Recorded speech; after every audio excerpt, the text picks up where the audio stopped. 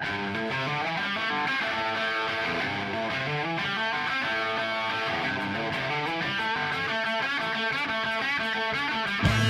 all heard that expression, think outside of the box, right? It's an encouragement to get creative, to think beyond our current circumstances and resources.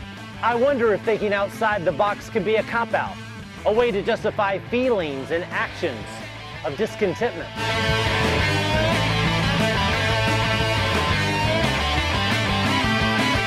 I wonder what would happen if we truly lived as though God was not contained by our box, and we simply started thinking inside our box.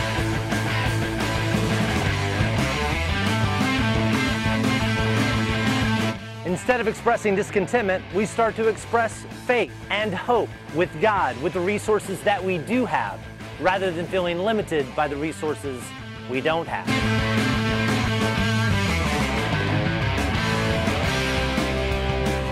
Sometimes the greatest innovation and creativity happens when you acknowledge the limitations of your circumstances, while you bring in the God of unlimited resources.